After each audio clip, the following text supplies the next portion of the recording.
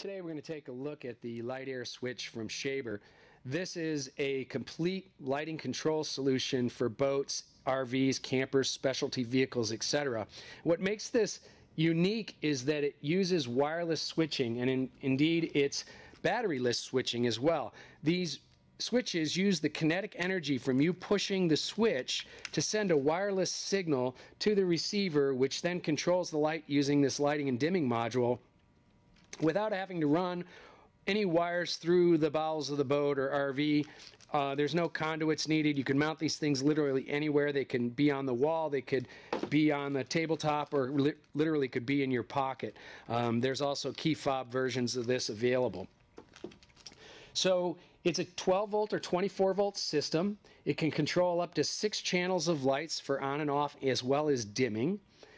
It's very easy to set up. It's very easy to program, and I'm going to show you that here. I'm going to attempt to program a boat's worth of lights very quickly.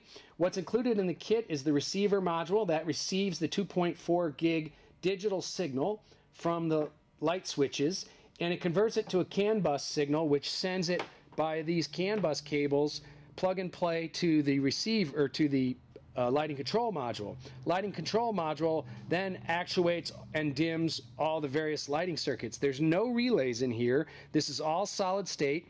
You don't require an extra DC panel with switches or fuses or breakers because it's all included in the module. All you need to do is attach 12 volts, which we've done here. This system uses these little Pico connectors, which are really cool. I've got a light here, and I've stripped the wires, and I'm going to connect those to this Pico connector by just shoving them in there. And it's sort of a finger trap type system. So you basically just trim the wires and twist them. Let's see if I can do it here real quick. And push and lock. And once they're locked in there, you'll hear a click. And now you have a connector that can be plugged in to the side of the block here. There's 6 channels, 1, 2, 3, 4, 5, 6.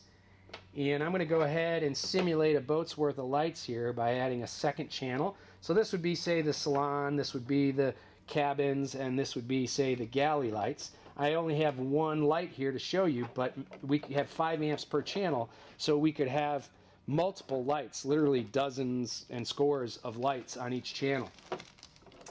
And remember, it's got the circuit protection, so in case there was a short circuit, this would turn off automatically, and you could reset it like a resettable breaker.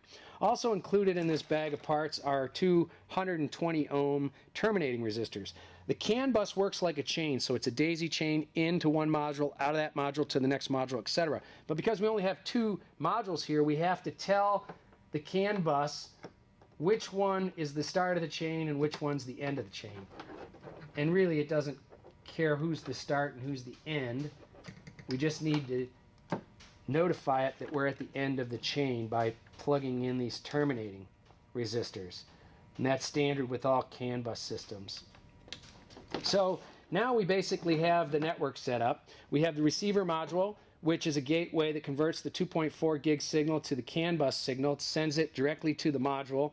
And on the module we have 2 buttons, a learn button and a clear button. We won't use the clear button today because that clears out the memory of previous settings within the box. And in this case, we don't have any previous settings. We've got the first 3 channels occupied. Remember, we have 4, 5, 6 as well that are unoccupied. We're going to go ahead and press the learn button, and when we press and hold that, it takes us to the first channel and says, hey, I'm ready to learn my switch pairing. Which switch would you like to pair? Well, I'm going to go ahead and use this switch here. I'm going to say the top is on, and it received the signal, and it went steady to show me that it's received the signal. And now which one is off? And I press off, and now it goes back into the learn mode.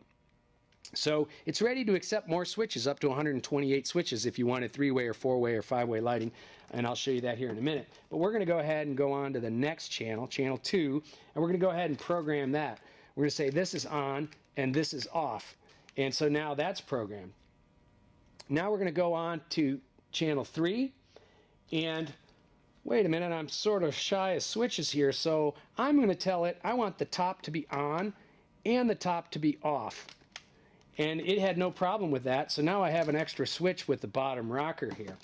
So we're going to go ahead and program one more switch here. Let's say we wanted three-way switching. So when we went into the room, we wanted to be able to turn it on, and without going back across the room to turn it off, we had another switch. So I'm going to say this is on and this is off. So now I have two switches associated with that device there, and I actually still have one switch left over. So let's go ahead and go back. So I'm in 4, 5, 6. I'm in channel 6 now, but nothing attached.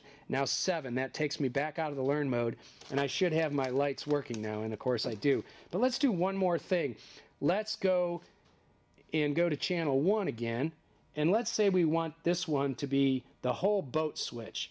So I'm going to say this is on and this is off. And now let's go to channel 2 and give it the same switch, on and off, and then channel 3 and say on, off as well.